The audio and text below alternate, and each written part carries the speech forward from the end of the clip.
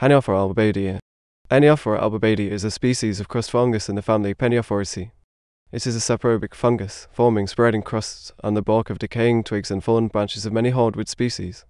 The species epithet is derived from albo, white, and badi, meaning reddish-brown, the epithet accurately describing the vivid contrast between the fertile area and the margin. First described scientifically by Lewis David de Schweinitz in 1822, it was transferred to the genus Peniophora by Jacques Boidin in 1961. It is most commonly found in the United States. The common name, Giraffe Spots, was coined by a member of the York Mycological Society, based on specimens found during surveys of the boroughs of NYC.